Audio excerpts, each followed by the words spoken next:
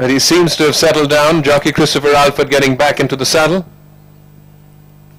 All in and they're away in racing for the Tokaido Express Handicap. And as they settle down, it's Shivalik Shakti, the first to show out in the early stages here from Moonlit Sky. The favourite Lombardo is very prominent there in third, and out 2 lengths away Carnival Point. On the inside there comes Yerevan, 2 behind, and that's Casper the Ghost and Combined Operation.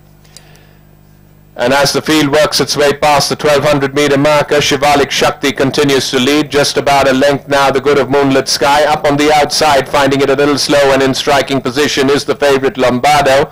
About 2.5 lengths behind Lombardo there is Carnival Point. Then there's Casper the Ghost, who's gliding into 5th position. And about 2 lengths behind we've got Yerevan along there with Combined Operation.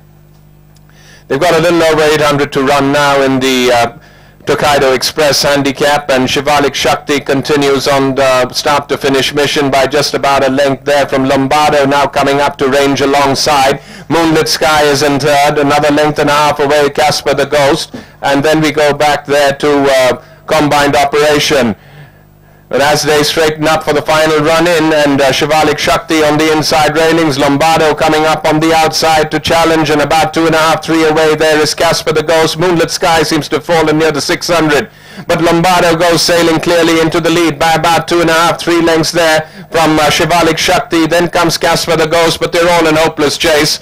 With about 100 to run now, and the issue beyond doubt here, Lombardo cruising to victory to win the Tokaido Express Handicap from Yerevan in second. In third there is, in third comes Shivalik Shakti.